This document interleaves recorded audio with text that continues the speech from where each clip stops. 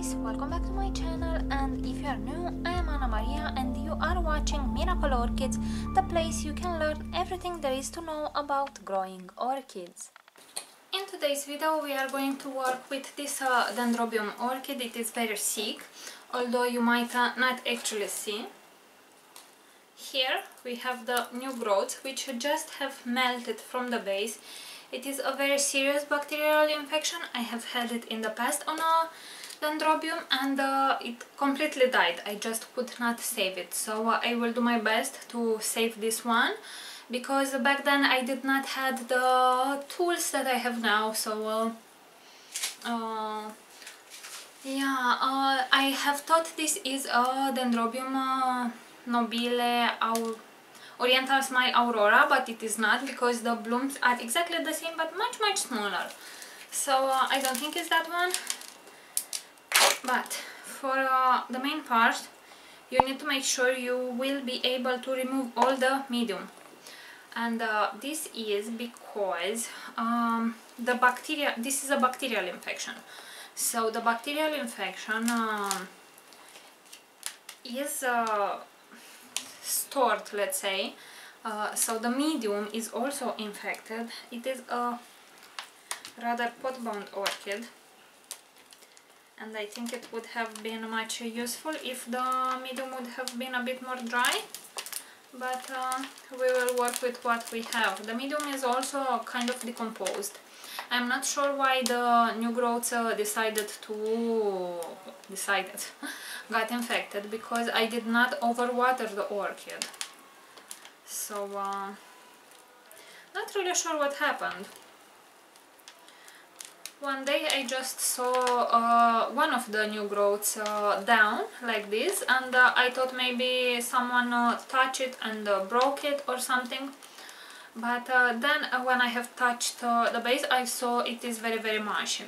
And if you would be right now to remove the sheets from the base of the orchid, you would discover orange part.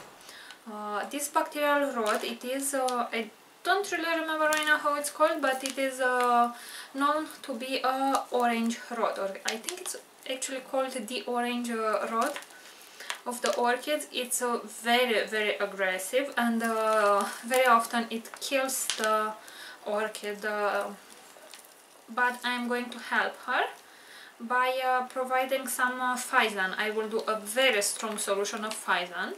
I will put you the concentration, if I don't forget, on the screen, but also in the description of this video. You should always read my descriptions, because I can put there quite useful information that I might forget to put in the video, or I don't have just then in mind exactly the concentrations. For example, on the Phalaenopsis, if I remember correctly, I think it's 5 milliliters per gallon, US gallon of water. So let's say 3.7 liters, for 3.7 liters I would put 5 milliliters of Phalaenopsis. We will see. To my luck, the medium is getting very easily from the roots. This is peat,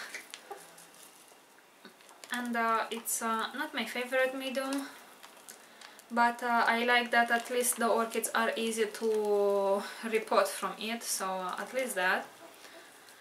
The orchid is showing a lot of signs of sickness. It has lost quite a few leaves, leaves that were still green, and they are yellowing from the base to the tip, which is bad. I hope the infection is not already dispersed on all the orchid. I will check on the base. I will check to see how the orchid looks like, and if I see all the base is mushy, then I will be pretty much hopeless, and yeah, I will see. Let's work step by step. I see some mushy roots, but many of them are alive. Also, if you try to smell this rot, it will smell super bad. So right now I'm going to cut these from the base, because they are of no help. I cannot save them, so yeah. This orchid right now will be very sad back, and actually it will not receive a winter rest.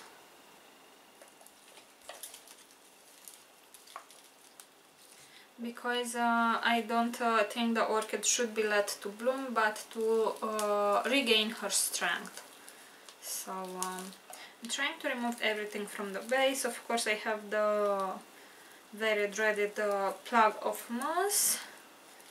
Medium is decomposed.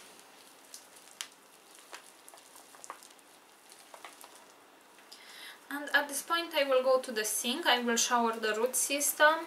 I will cut off the dead roots. The dead roots will be mushy, empty or hollow inside. And if you pull away on a dead root, you will be left with a string behind. Then I will spray it with hydrogen peroxide, and then I will show to you what is the next step to save hopefully the orchid. Okay guys, and the situation is much worse than I have originally believed. I have a lot of rot. I cut off a lot of roots, and these I am sure will die as well, because the infection started from the roots upwards, and I don't have much hope that they will actually recover by growing normally from the base, but I will try. So here in this water I will prepare the Phison solution. So I will go ahead and put 5 milliliters of Phison to that water, and the orchid will stay there for 24 hours actually, to make sure it has absorbed everything. I will do this.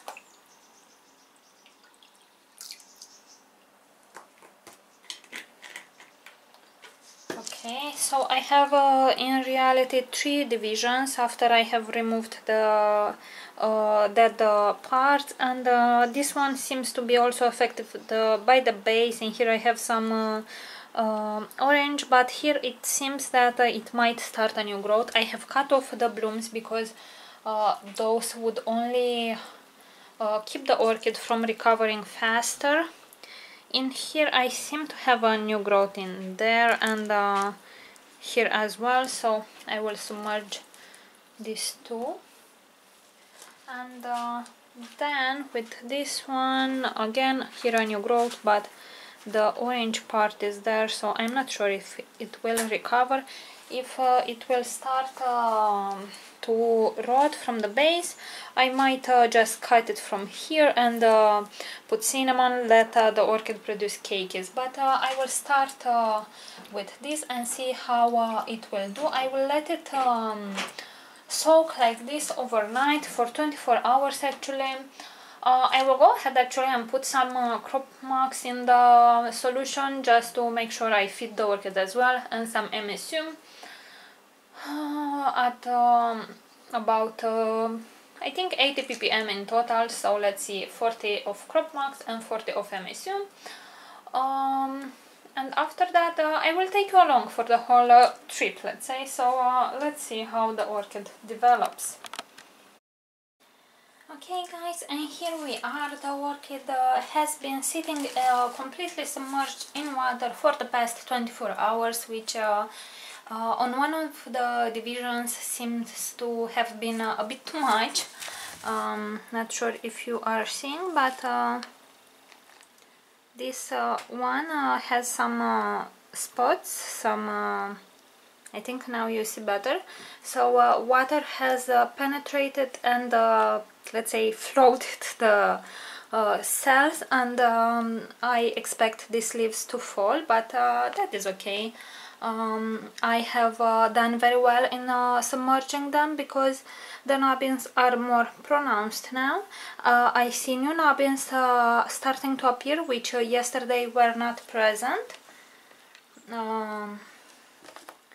Let me show you some more examples. So I have a nubbin starting here, some here, here, here. So pretty much every available nubbin will start to form. The base growths seem to want to grow, and I hope that by doing this I encourage the orchid to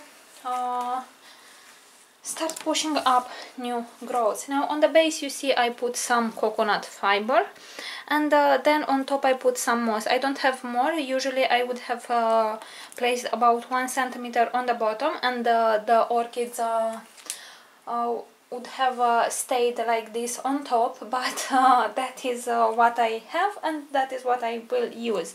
This is very moist, actually almost soggy moss, but that is okay because the orchid is going to receive moisture from it.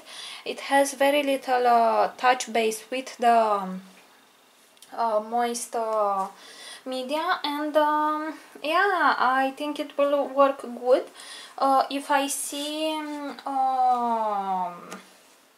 that the orchid will start to produce the cakeys from the base, that will be a very good sign, and I will go ahead and pot it upright like it's normal. But if I see that it is reluctant in producing new growths from there, but more from the nodes, I will just keep it like that and propagate it through cakeys.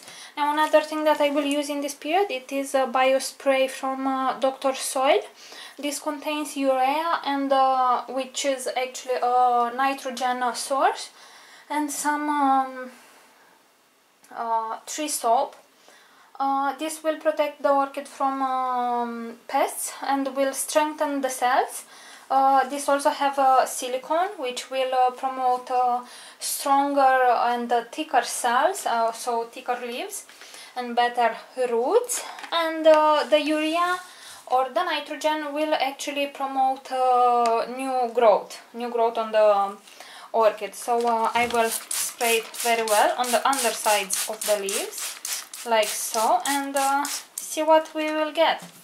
I will keep you updated. Thank you very much for watching, and see you all next time. Bye!